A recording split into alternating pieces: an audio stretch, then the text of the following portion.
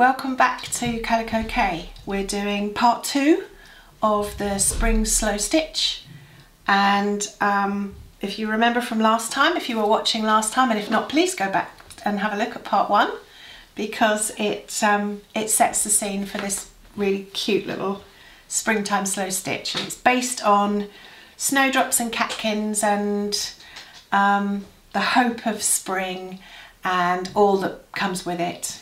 So last time we looked at resources, at fabrics, at how you can use things to create texture, and we stitched on some lace to give the idea of the sort of leafy frost patterns that you get on the tops of cars and on fence posts and things like that when the frost comes down and it paints those beautiful, beautiful patterns. And we used a little bit of grass fabric with some grass design on it and just simple stab stitching to attach that.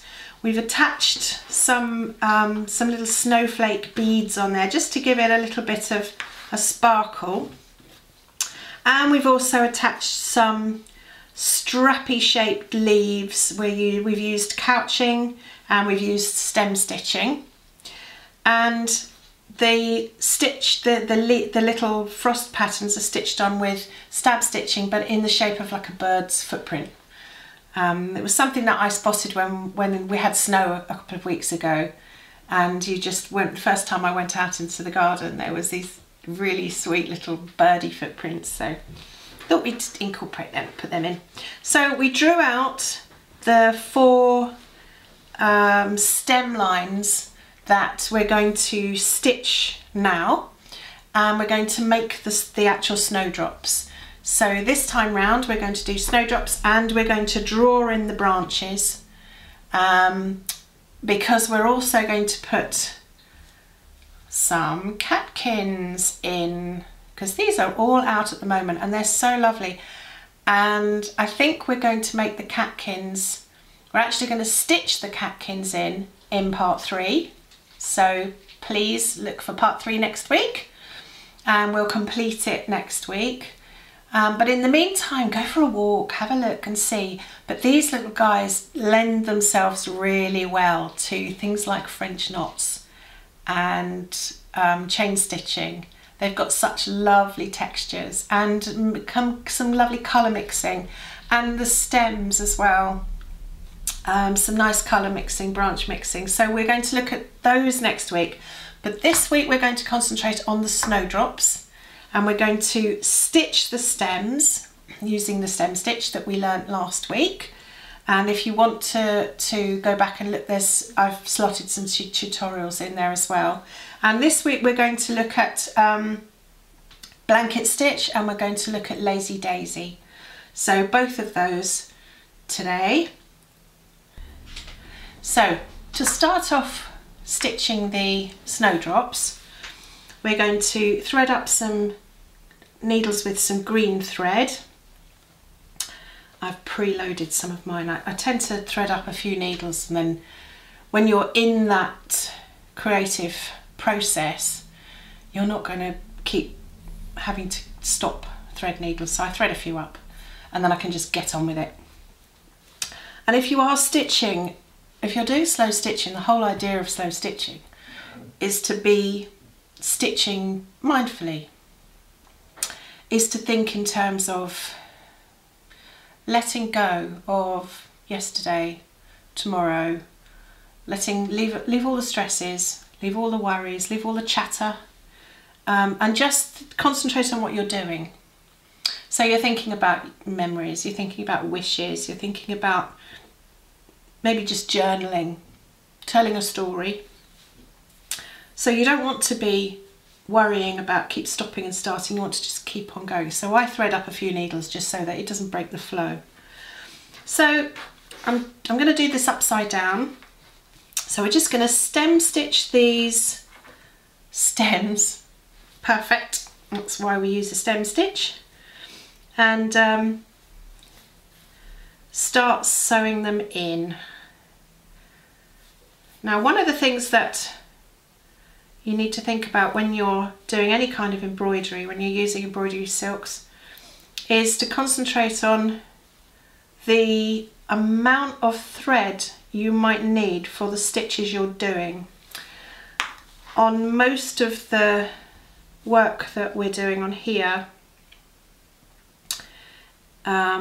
it's fairly fine, it doesn't need an enormous amount. So the threads come in 6 strands of 6, and I tend to split them and use them in strands of 3. So it's something that will depend on the size of the stitches, on the texture that you want to create, and how bulky you want it to look. Most of the work that I do, I use 3 strands. So I'm just stem stitching up. We learnt stem stitching last session in part 1, and please have a look down on the playlist and you should see part 1 sitting there, and that gives you a nice introduction to why we're doing what we're doing as well. And I'm doing this without my glasses on. There. That's going to make things a lot easier. I forget to put them on. They sit on my head or they sit on my desk, and I think, why can't I not see what I'm doing? So nice easy stitch this, just backwards and forwards. It feels a little bit like a rocking horse type stitch. You're going back and then you're coming forwards and then you're going back again. So you're always going back halfway. It's a nice stitch to use if you're curving. So when you're trying to make something that has a curved feel, can you see this stem slightly curves? And stem stitches are really nice for going around corners gently. It's not very good to do it sharp, but if it's a gentle curve, then it's a really nice stitch to do that. It's quite a good stitch for lettering as well. Although my preference for lettering is generally a really small chain stitch. It's a little bit more precise. There we go, so there's the first one. And we'll just zip through the other 3 and make a whole set of these.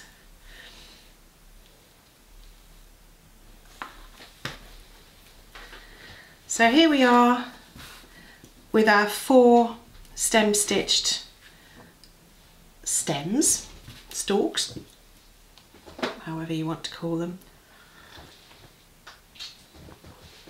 And we're now going to put the tops on the snowdrops. So to start this, I decided that when you look at snowdrops, pull one out here. When you look at a snowdrop, the top of it has a little green bulb, and I thought it might be quite nice to have a little bit more texture going on here. So I've decided that what I'm going to use are little green buttons. So I've got 4 I've picked out, and they're not dissimilar to the size. Pop that back in the water. But I thought they'd give a bit of an extra oomph. Let's put that one down there. There you go. So they give the little bulb idea. But before I put the buttons on, what I do want to do is in the centre of a snowdrop, you've always got the little green, beautiful little green stripes. So I'm going to add some of those to the top of the snowdrop, and then I shall stitch the button over where they start. So you'll see what I mean. So I'm just gonna get my thread attached, and then I'm going to come up just the side of the stem that I want the snowdrop petals to come from. So this one, you can see this one's curving this way, so I'm going to have the flower out here. In fact, what we'll do just to help is maybe we'll put the flower the petals, just give an indication of where those petals are going to sit. Probably something like that. This one I might have one that side, and then one there. That one will have all three coming out. And I think that one, because it's little, I think we'll turn that into a bud. I'd like to have one of them as a little bud. And I think, rather than embroidery, we're going to use a button. So I'm going to use that little white pearly button. If you've got antique buttons, these are a lovely way of using them because you never end up with a set. You always end up with a few, 2 or 3. So I'm going to use that as my little pearly bit. So what I'm going to do is just put 3 long stitches coming out from the stem, and I'm going to do this, and then before I disappear I shall just pop a button just on the top. So you don't have to put buttons when you're doing this sort of thing. You don't have to put a button on like you would if you were actually wearing a piece of clothing. They're not going to be through a buttonhole. They're not going to have loads and loads of pressure put on them. So a couple of stitches will be absolutely fine. You don't need loads and loads. So I'm going to go straight over to the next one. There's my first button. So I'm going to come straight over to the next one, and then I'm going to do another 3. I'm going to take these lines down a bit further because it's a little bit more overhanging. And again, remember, there's no prescribed size of stitch. There's no neat stitching. You don't have to worry too much about that. The only thing I will say is that if you're not using an embroidery hoop, do be careful with your tension. So if you look on the back here, there's some long stitches on the back here where I've gone across, and you just need to make sure that you haven't pulled it tight because you'll get puckering otherwise, and that's never a good look. So I'm just going to pop the button on the top of this one, and I want it to sit back a bit, so I bring the stitches back away from the ones that I've just done, so that the button sits on the top rather than over the top. You don't want to hide your stitches with the button. So again, you don't need to do this. You're not sewing it on a pair of trousers, you're just attaching it on a piece of art. So you don't need to be too brutal. So there's that one. And then I'm going to come straight across to this flower here. So can you see they give quite an effective look. So I'm just going to attach these two. And then with this one, I'm not doing any green stab stitches. I am just going to put the button on, because this is just going to be that top bulb for the little pearl drop that is going to be the unopened snowdrop. So there we go, but I'm not going to do the snowdrop bulb with green thread, so I'm going to finish this up at the back here. Just do a couple of over stitches, lock that stitch up, it can't come undone then. And then I'm going to come over to my white thread and just underneath that button I'm just going to do a couple of over stitches there. And again, you see, you don't have to worry about being too neat on the back, because the chances are you're either going to use this as a wall hanging or as in a frame, or you can put it onto a card or something like that, so you're not going to see the back. So we don't worry about things like that, it doesn't matter. So there's my green button. So I'm just going to come up under my green button, give a little gap, lost my butter, there we go. And then we're just going to pop the white button in underneath, so it just gives an indication of an unopened snowdrop. And they're just so precious when they're like that. They literally do look like little pearl drops. They're just so pretty. And they are such an indication of spring. They're a real herald. The first things that come up in my garden are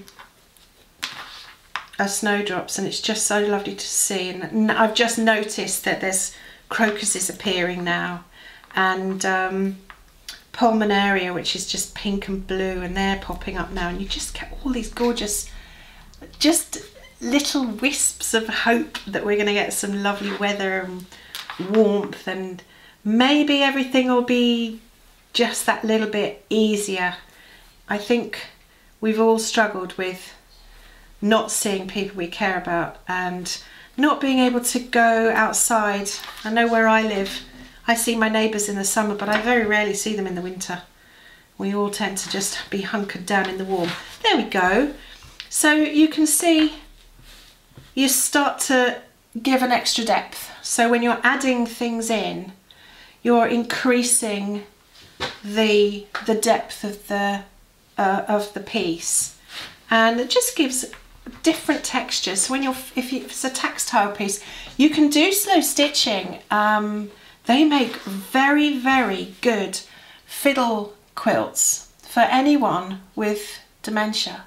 So if anybody has a relative or a friend that has dementia, this is really lovely, because you can stitch this onto the front of a cushion or into a little quilt that is small, and they've got textures to feel. And I had an aunt with this, and she did like to just fiddle with things. You do have to attach them a bit stronger, but they are really lovely. So we've done this. So what we now need to do is the petals for the snowdrops. So in part 1, we looked at stem stitching, and we looked at couching, and we're now going to look at chain stitching and lazy daisy stitching and blanket stitching. So I'm going to show you those on a hoop like we did before, and then when we come back, we'll be actually making the petals for here.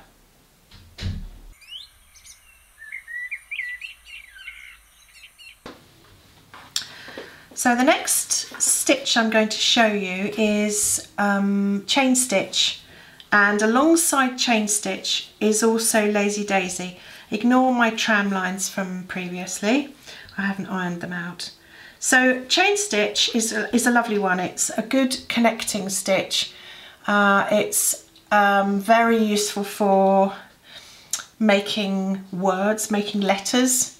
You can change the size of it, and it's a pretty stitch. So you start by taking the thread away, and you come out, and then you go back in just beside it, and then come out a bit further down. Make sure that your thread is coming up through the loop, and there's your first chain. When you do the second one, you go into the loop. Don't be tempted to come outside of it anywhere. Back in where your stitch has just come from, and then you come out a little bit further down, and make sure that your stitch comes through the loop, and there's your second chain. So always inside this loop. Don't stitch outside, you get an uneven look. So down we go again. Make sure that your needle is going to come out inside that chain. And there we go. So I'll do one more inside the loop, out you come. Make sure your needle's inside that loop, and there's your chain. Now to finish a chain off, if you let go of that, that would lift and it would spoil the chain. So always go over the top. So from this side, over the top, and you've locked your chain. Okay, so there's your chain. Now Lazy Daisy, I'll come out down here. Lazy Daisy is very similar to a chain stitch, but instead of it being a line, what you're going to do is a circular motion. So you come out, go back in where you've just come out, bring your stitch, same thing, like a little chain, but this time you're going to lock that stitch off. Then you're going to go back to the centre and I'll twizzle it round a bit, and then back to the centre again, out with your stitch, make another little looped stitch there, and then lock that off over the top of that loop, and then you're going to come back into the centre and out, go back in where you've come out.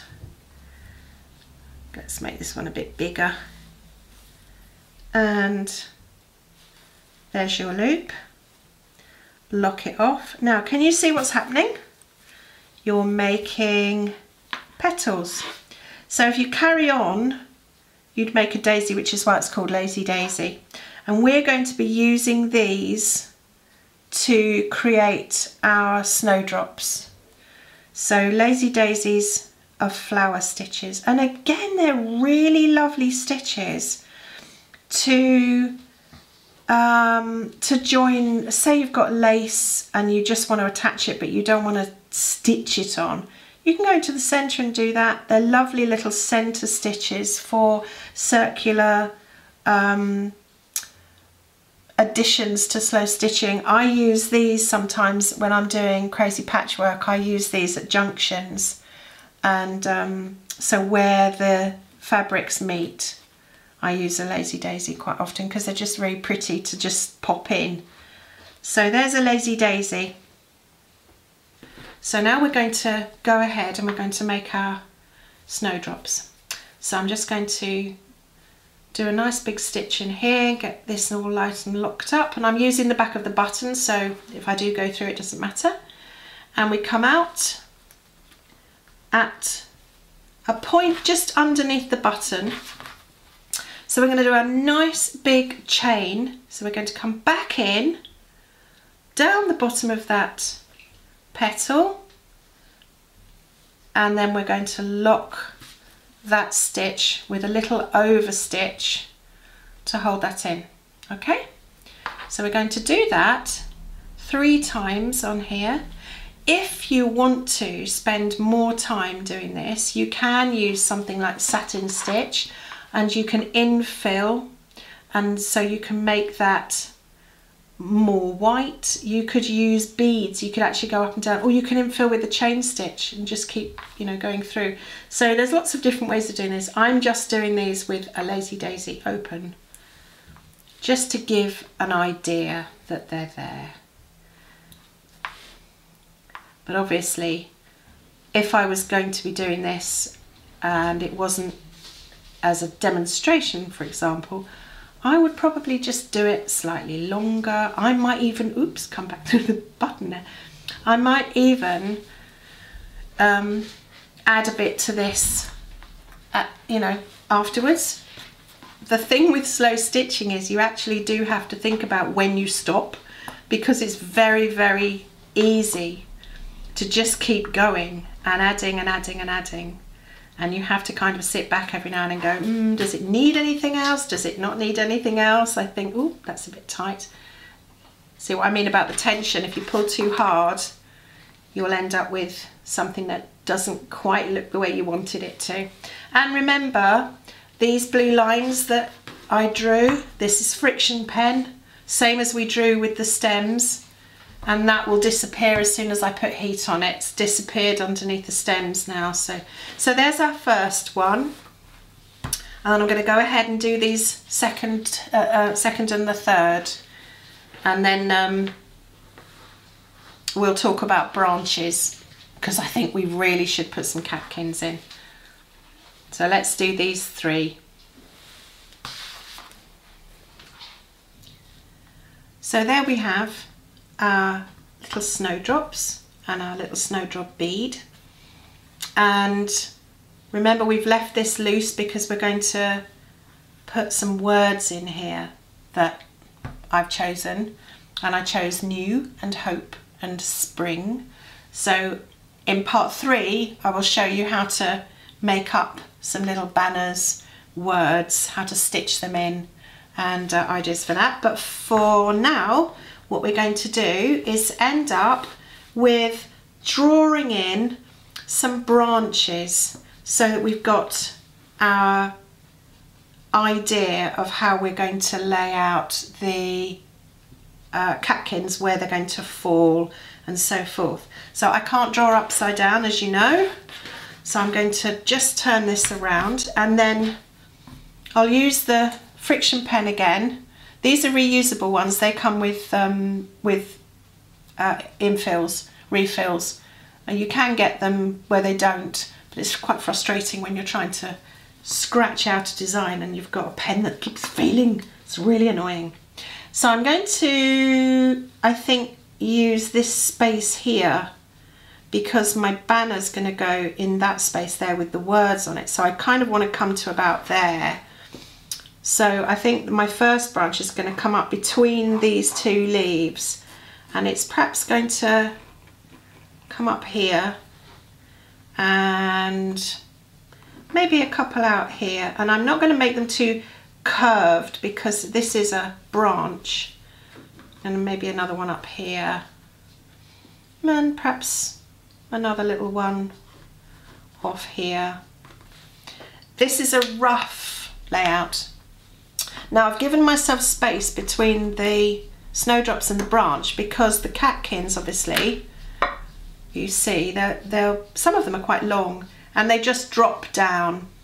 So I want that to have that kind of naturalistic effect where they're just coming down. And we have a change of colour going on here as well. So in part 3, this is going to pop a bit more. We've kept to a very nice, clean green and white palette so far, and it's starting to look very cute. I think this will end up in a box frame and, as a set of 4. I was thinking I might make a wall hanging out of it, but actually I think I'm going to make a set of 4 into box frames. But you could do little versions of this, make card toppers and all sorts out of them. They're really, it's quite sweet for that.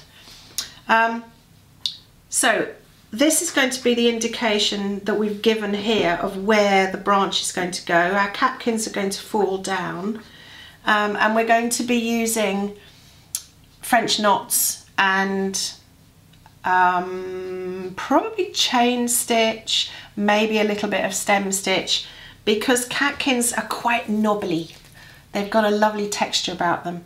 So we're going to do that. Now the last thing we're going to do here is we're going to, oopsie daisy, we're going to attach our little spring is in the air banner. And I thought down here, because we're going to have words up here, and so that will balance it out. So when you're looking at where to put things, think about your composition, think about balancing your corners out and all that sort of thing. So I'm going to just put a pin in this and then blanket stitch this in place so it's a little bit more solid feeling.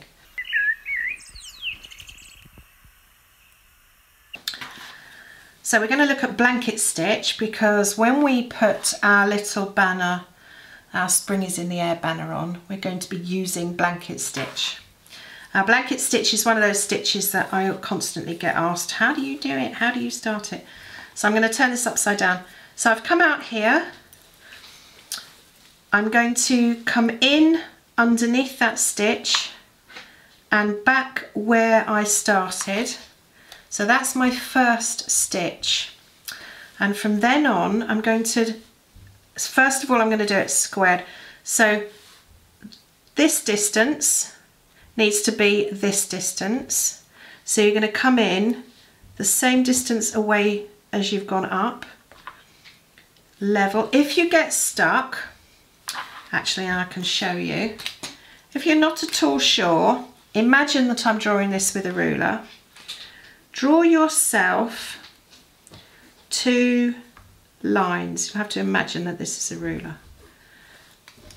Okay, And then if you're not at all sure and you want to be really nice and even, and you don't need to be for slow stitching, but if you want to be, imagine that they were drawn with a needle, with a ruler. You just use your tram lines and follow it. So I'm coming in up to the top. I'm going to make sure that this is over here and pull it tight.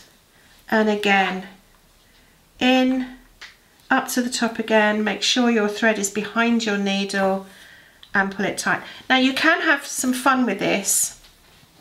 So maybe you want to go closer. So you can go a bit closer, half height, and then the next one you can do full height. Or you can do it like icicles. So you can do a little one and then a long one, and much closer together for icicles, remember. And then 3/4 of the way up, and vary the lengths, and you end up, and then maybe a little further away. So if you were doing a little Christmas house or something like that in the future, can you see? And they're a little bit more random. So if you've got a branch and you want to hang icicles off, or you decide you don't want to do the catkins the way I'm doing it, you can just do catkins like this with yellows and greens. So there's blanket stitch. When you've finished, you just lock the stitch over. So just go over the last stitch and that just locks it in. To turn a corner, let's just do that again because we are going to be turning corners in a minute. Turning a corner, you'll come in like a diagonal, go into the corner, then you'll come in again at the same point and another diagonal, and there's your corner, and then off you go again. There you go. Okay, so there's blanket stitch.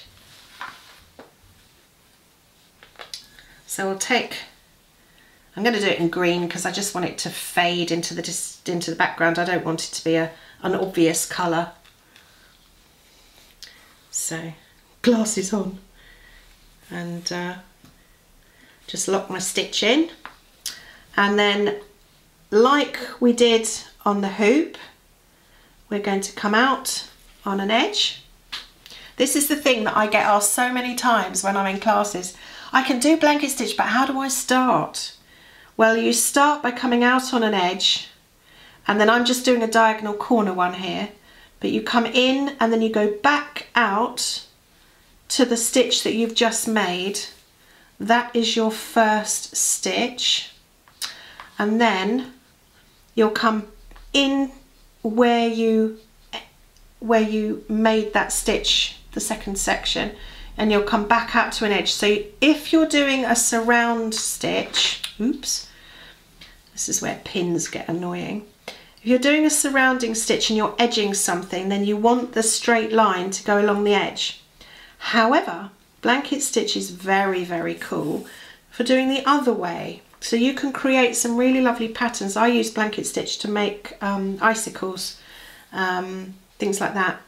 And you do them the opposite way around. So I'm just going to take that pin out now because that little banner's not going to disappear anywhere, and I'm going to hold on to it with my fingers anyway. So we're going to go all the way around this with a blanket stitch, and then that, oh, see, you get caught up, and then that will be the balancing corner for our words that are going to go up in the other side. So I'm just going to go all around here.